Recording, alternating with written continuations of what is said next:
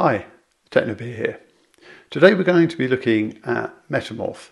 Meta Morph is my suite of VCV Rack modules that brings your Eigenharps into VCV Rack. This video is going to go through how to build patches with it and also look at each individual module and how you can use them. If you'd like to get involved in the early access program, which is being released today, then look for the link in the description of this video.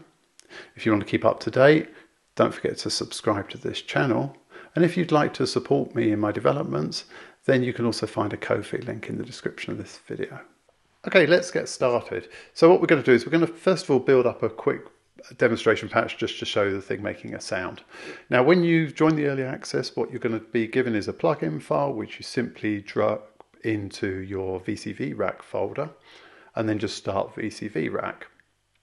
Now you don't need any extra software. Meta Morph does everything, so you don't need Eigen installed or anything like that. You simply just drop this in and off you're way to go.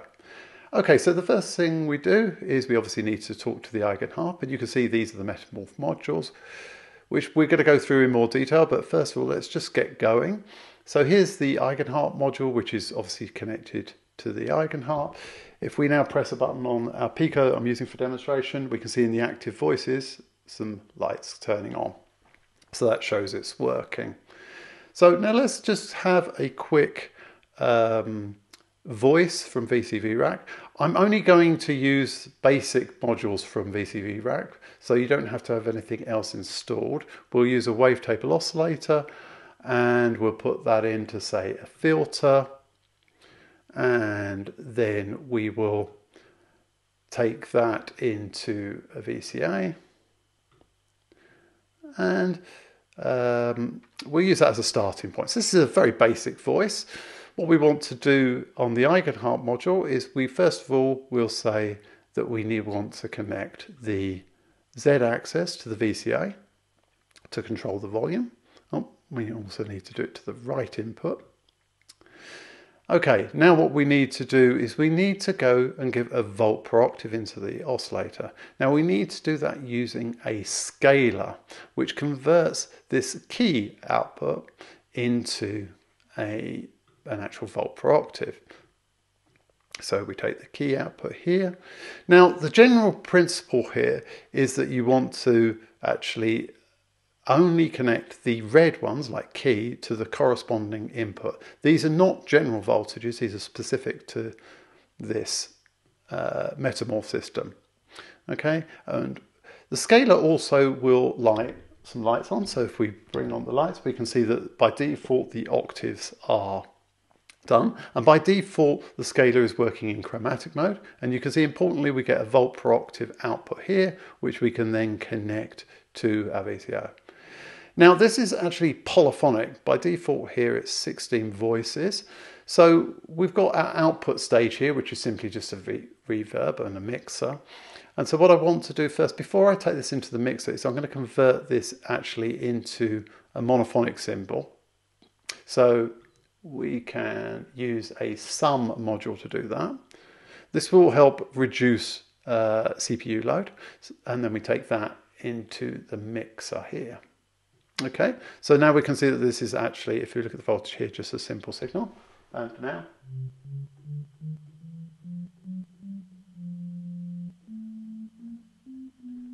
Okay, not very exciting, but we have a sound. We can now take this a little bit further. We can take, for example, the y-axis, and if we put this into the wavetable position and move the wavetable a bit. Now. Oh, let's open up the filter a bit. We can see we've got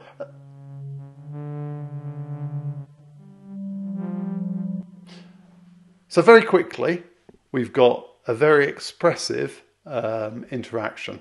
So we could basically see what we've got here. We could also take the pitch bend here, for example, from the X key. This will give us per note pitch bend. And we've also got, for example, access to the strip here. We can go into the global input. Okay, so that's the basics of what we're going to be doing. So let's now have a little bit more of a look into what we've actually done here so we can start thinking a little bit more about the possibilities. So the first thing we can actually see if we look at this Eigenharp module is this device filter. Now this is only important if you're using multiple Eigenharps. In its default position, it will connect to all of the Eigenharps connected to your computer and then just sum all of the outputs from here. But if you wish to actually make it so that you have multiple Eigenharps in one patch, then you can say, okay, I only want this to connect to taus or the pico or the first pico, second pico. Okay, now if we come down, we can see that this, as I said, just is a representation of the voices that are currently working on the Eigenharp. We then get strip outputs, pedal outputs, and the breath outputs here. Now, obviously, the pico only has one strip and has no pedals and has breath. So you can see already that this actually represents all Eigenharps, regardless of their abilities. The first set of outputs here represent the function key outputs, which is why there's only a gate output and no expressive output. So these are the round buttons on the pico. These are present on the tau and the pico, but don't exist on the alpha. The middle one then represents the main surface output. So on the pico, that's basically all the expressive outputs. And then the final one here is the percussive keys, which don't exist on the pico, but are present on the tau and the alpha. Importantly here, we have also a polyphony count against each of these. So this says how many voices each of these sections has available to them. Now, polyphony is very important within VCV Rack because if you, for example, have here 16-note polyphony, this means effectively all of these modules here are 16 forms of them. So basically, if I use this as 8 polyphony, then we are going to use 8 times less processing power in this voice. So once we start getting complex patches, we want to actually think about how we allocate polyphony. Traditionally, I would tend to only use one voice, for example, on these key outputs, these function key outputs, because I'm tending to only press one at a time. Similarly, you might want to restrict the percussive keys. But we're going to see also that there are more options to control the polyphony as we move on to some of the other modules. From there, we take, so each of these outputs, if we just quickly look at them, so the key output in each case represents the kind of row column output. You won't ever see any voltages on these really, but they do exist, but that's why they're in red. The X represents the vertical axis of the Eigenharp, the Y represents the side by side, your axis, typically used for timber, and the Z is the pressure. Another very important part of the outputs is the key group output. This tells other modules in Meta Morph how large this key group is. Now, obviously that makes a difference when we're talking about different Eigenharps, but also when we start getting into splits and layers, that becomes very important. So basically the deal is you always want to connect key to keys, key groups to key groups. And similarly, we have lights, which again, you won't see any voltage on, but this actually is how we get the light stream coming back to the Eigenharps. And again, it's important to connect the outputs to the inputs here. Note, you can't do any CV manipulation on key group and light, these ones in reds. You always just connect one to the other. Okay. Now we move down, we can move to the scalar module. The first most important part is these X row, columns and offsets. So X row represents every time you go down a row, how many degrees in the scale will it increase, or how many notes in some way. whereas X column represents every time you go across a column, how many notes do you go up or degrees do you go up. So we can see this one. So every time we go down the row, it increases in 1, and every time we move from column, we go up 4, so a minor third. And we can see we've currently got an offset of 0, so it's starting from 0. And this basically is semitones, so essentially represents 0 is C, 1 is C sharp, and 2 is D. Okay, now I've been using the words notes and degrees interchangeable. That's kind of incorrect. This scaler is possible to implement different scales. If we right click on here, we can see that we have a scale list. There is a scales directory in which we can put Scala files. So this means that we can move into something like a minor scale here. Oh, let's remove the note.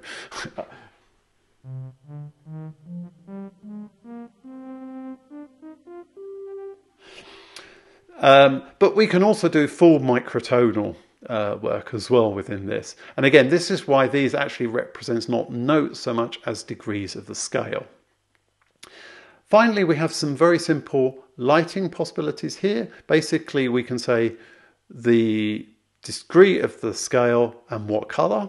So basically here we can see that we've got 0 is got green, so the root.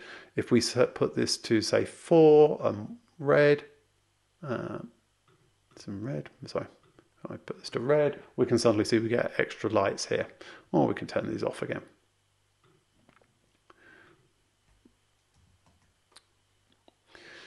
So that's how we use the scaler. Okay, so we had simple scale lighting there. What if you wanted something that was a little bit more complex? Well, we can actually use a different module for that, which is the Illuminator. The Illuminator is actually a very simple module. Basically, what happens is we take the key input, we take the key group input here, and instead of using the lights from the scaler, what we're going to do is we're going to use the lights from the Illuminator. And the Illuminator basically has patterns, and we can basically just do our own patterns. So you can define any kind of lighting you want using the Illuminator. Let's go back. So now we've got a simple voice. Now what we want to do is to be able to switch between two different types of voices, or two different sounds. So what we're going to need to do is we're going to use our switch module. This switch module allows you to switch between 4 different outputs using the selector up here. So rather than go directly to the voice, what we're going to do is we're going to now come via this module.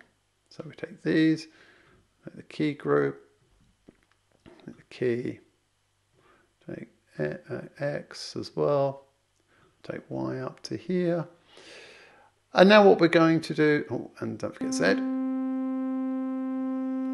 we're going to take Z down here. And connect the lights, connect the key group, and connect the key. Connect Y to the position. And you can see now we're basically back into the same position, but we're now coming via this switch module. So now what we can do though is duplicate this voice. Now obviously this voice in practice would be very different, but for example what we'll do here is we'll move this to the chromatic scale, and we connect this one now in exactly the same as we do, but we're going to connect it to this one's, the second output. Position Y, and we're going to, I did that to the wrong one, didn't I?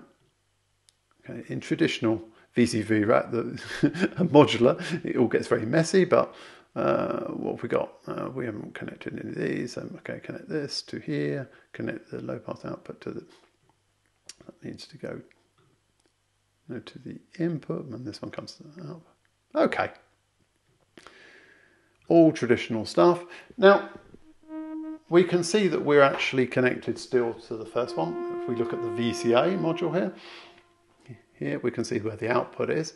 But now if we use, we just create some voltage here. If I now move this and I put this to 1 volt, we can now see we're connected to the other one, which I haven't obviously connected up because we've not got any sound. Oh, I've forgotten to connect the sound down here. Okay, here, yeah. Oh, and I've forgotten to connect the volt per octave, which is why we've not got any. Oh, there we are.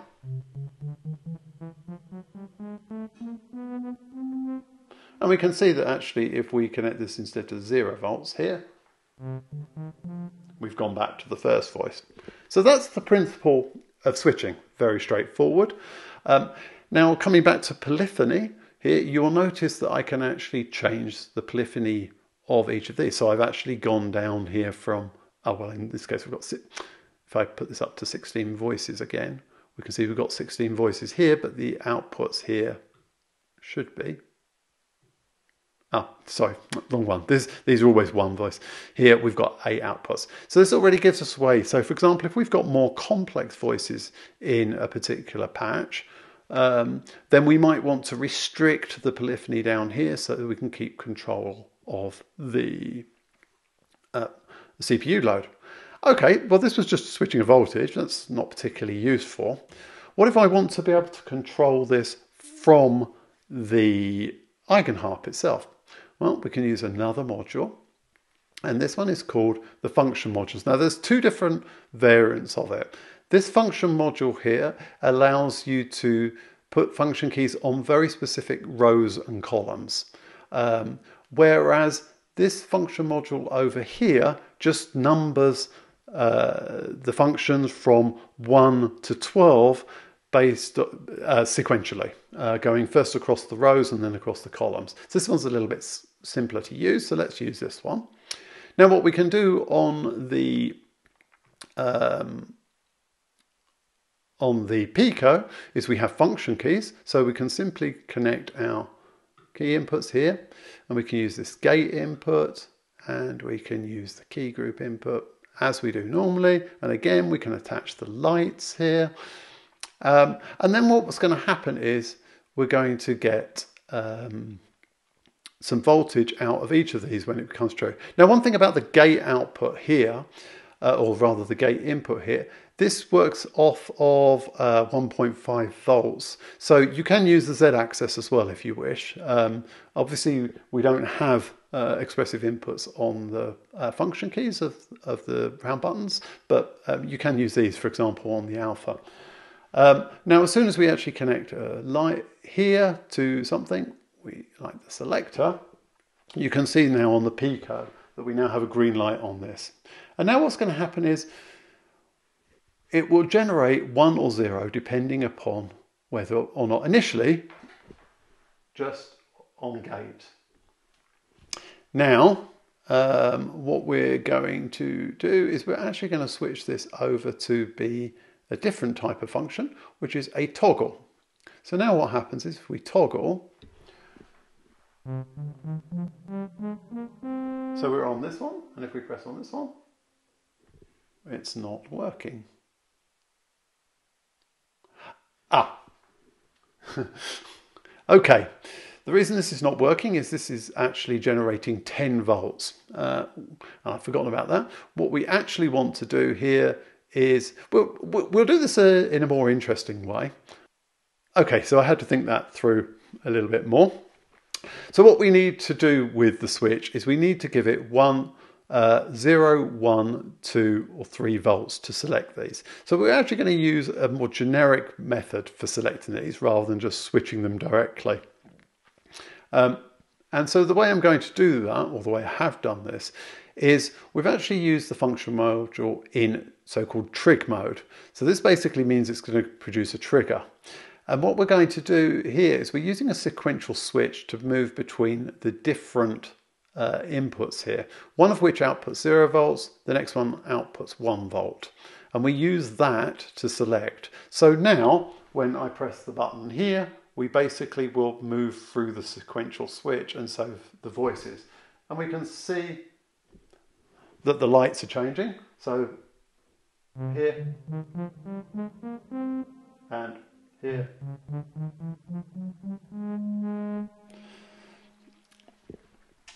Now, using this mechanism, you can build up pretty elaborate voices, so we can have as many voices basically as we want. I've used a sequential switch, so we've got a button here, but you can come up with other mechanisms. As I say, these can generate trigs, gates, or even toggles. Okay, so what if rather than switch between the modules, we want to have two different voices present on the keyboard? So we want to split the keyboard. Okay, let's do that. So for simplicity, because this patch is getting complex, we're going to actually get rid of the switch, and we're going to replace this actually with, instead, a row splitter. And we'll get rid of these modules for the time being as well, but leave this up here. Okay, now there are actually two different types of splitters, in the same way as there are two different types of function. This splitter here is more advanced. This allows you to basically create two splits, but they have very specific start points and end and then sizes. So you can get pretty creative with how you lay out a surface. Whereas the row splitter is the more general purpose, which is basically we can create four different splits, up to four different splits, and we just say how many rows there are on there. So what I'm going to do here, for example, is just have 4 rows in the first one, and then we can use 5 rows here. We'll do 4 rows, in fact, and we'll have 1 row here. Now, if any of these polyphonies or row are zeros, then it's just ignored. But we'll give it some voices. Oh, it doesn't matter really for this demonstration. And again, exactly the same as before. We just connect the lights to the lights, the key groups, etc. And again, this polyphony is very important here because now we're using these all at the same time. So basically, it's very quick to be able to start using a lot of CPU load in VCV rack, and this is a way to control it. Again, we're going to do exactly the same thing here as we did previously. We're going to take the lights from here, the key group we take down to here, Z we take to our VCA, Y we take to the position, X we're not going to bother with, and here. And similarly for the other layer, we're going to go the other way. So we're going to take the key group, lights, Z. Now, just to point out, obviously you can use multiple of any of these objects. So you could have multiple splits, you could have switches and splits. The combinations are immense. And now we need to connect this back to the mixer. And you can actually see down here that the sum is actually telling us we've got the 4 voices on one and the 6 on here. So now, for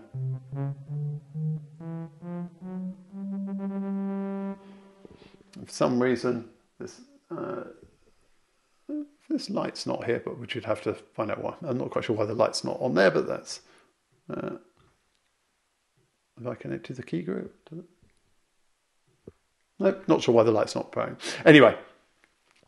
So this enables us to do rows and splits. Now you will see that and this is an advanced function here, that on things like the row of the splitters here and the switches, you'll see also this disable function. This is actually an advanced feature. What this allows is you to disable this module. So as such, you could do your own switching based off of, say, the functions and then using and OR logic. But the switch obviously makes this much easier, so I would advise using that. And that's it. That's all of the modules. The The Eigenharp modules we saw basically enables you to get all of the inputs. The scalar module allows you to convert the keys using a row column scheme into actually a volt per octave. The function modules allow you to generate gates, triggers and toggles from keys, enabling you to switch functions up either using the switch or disable functions, or you can implement things like octave switching and that kind of stuff. We then have the switch, which enables you to switch between these different layers, and the splitters, which enable you to have kind of layers. And again, there's more complex ones or simpler ones. Now, this is a very simple example, partly because I'm using a Pico because it's easy to film, but also just to keep the complexity. Obviously, the main important parts here, we're just using the factory modules. There are lots of third-party modules that you can use that can simplify some of these processes, like things like counters and things. Similarly, also, you could build up pretty much the whole kind of like Eigen factory presets, because basically that is a combination of splitting the key groups, switching between different key groups to get the different voices, and using function keys to do that. So this is basically aimed to do that. Now, the advantage of using VCV rack is it's pretty much the only way to get out these raw voltages. This is all being done at audio rate, and it's also being done at the highest precision. I mean, VCV rack is using, I think, 32 bits, but that means we're getting the full 2K frequency updates from the Eigenharps, and we're getting the full kind of 11-bit precision as well. And seeing these voltages actually makes it very easy to see what's going on when you're doing it. Oh yeah, so a couple of things that I didn't kind of note. These axes are bipolar, so they go minus 10 volts to 10 volts. The pressure obviously is unipolar, it goes from 0 to 10 volts. What else can I show you?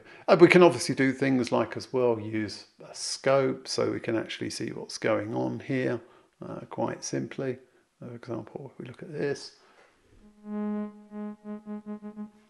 Now, one thing I will say, in certain scenarios, you may well want to use slew limiters because we are going, although we're doing this at 2 kilohertz, obviously if you start mixing signals into audio signals directly, you might want to slew them. And also, yeah, one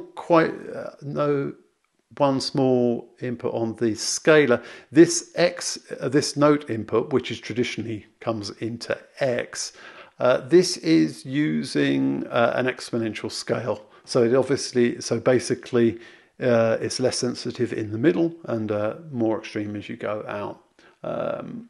Just to round off, so basically lots of ways to use this.